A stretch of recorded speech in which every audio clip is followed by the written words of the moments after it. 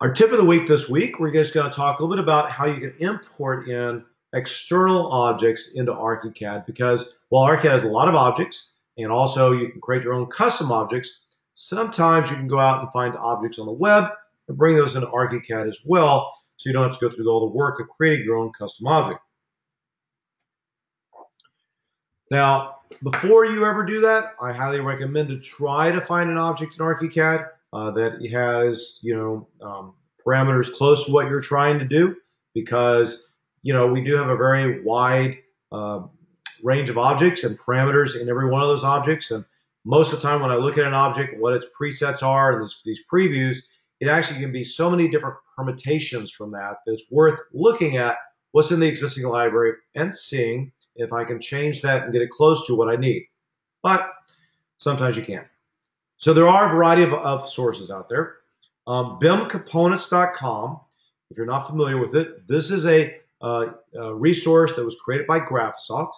It has a combination of Graphisoft objects on it that they put into it. It also has user objects that many users around the world will upload to there, and I highly recommend that if you create custom objects, share them with the users out there in the world. It always helps. And then there's also objects from BIMobjects.com that are shared on here as well. So, it's really worth kind of going in here and seeing what's available. You can actually search through BIMcomponents.com by just going to BIMcomponents.com, or inside of your ARCHICAD dialog, there's object settings dialog. There's also have access to it through that portal. Now, outside of the Graphisoft community, there are some other resources. One that's really widely used is the 3D Warehouse by Trimble. This is a SketchUp format library that, again, is kind of similar to BIMcomponents.com. It's created by users and manufacturer objects that are on there. And so you can search for a variety of objects that are available, from Kohler objects to Thermador to ones that have been created by individual users. And then you can download those as a SketchUp object, and then ARCHICAD will open and convert SketchUp objects into ARCHICAD native GDL objects. So that is a great way to have access to a much broader amount of objects beyond the ARCHICAD library of objects or BIM component objects.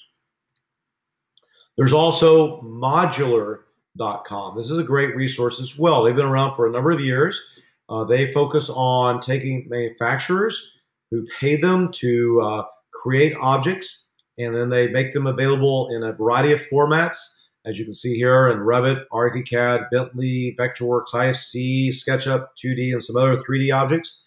So this is a really good resource as well. We have a lot of clients who will use modular and to find products that they're using on their designs, download those and use those in their models. There's also BIMobjects.com. Now, BIMobjects.com is actually a great resource. They were created by a bunch of individuals who came out of Graphisoft and started this in Europe. And they've grown tremendously over the last couple of years because they acquired the Autodesk Seek. I'm not sure if you're familiar with this, but Autodesk Seek library. This was a library that Autodesk created, kind of similar to BIMcomponents.com with Graphisoft, where they tried to get manufacturers in, and they weren't quite keeping it up well enough or competing well enough with some of the other third-party ones out there. Well, BIMobjects.com is the best one out there, and they actually acquired that from Autodesk. And so that was really great because it kind of rose the objects now available for both Revit and ARCHICAD community. So because ARCHICAD can now access Revit objects, that means that even the Autodesk Seek manufacturers that Autodesk had are now available for ARCHICAD users, because we can download those RFA files and bring those in. And if you have not actually used the RFA or RVT geometry, this is where you go for it.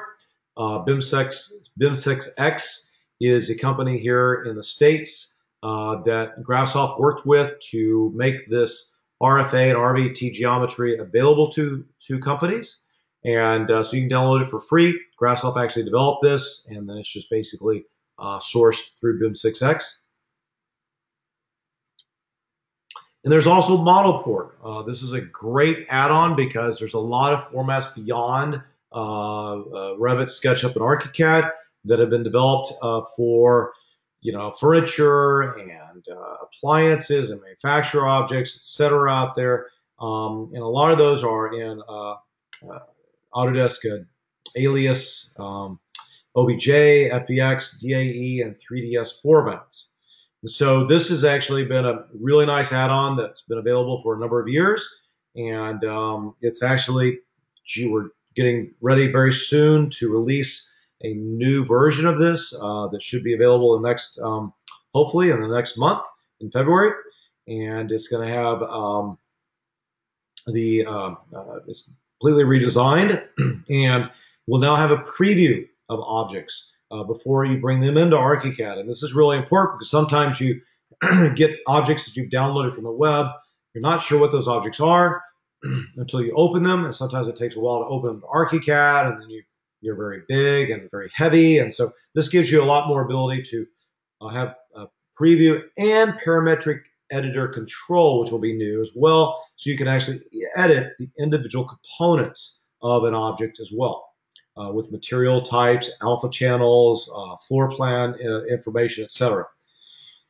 And probably the most important is it will actually have the ability to control performance for these objects. So a lot of times these objects come from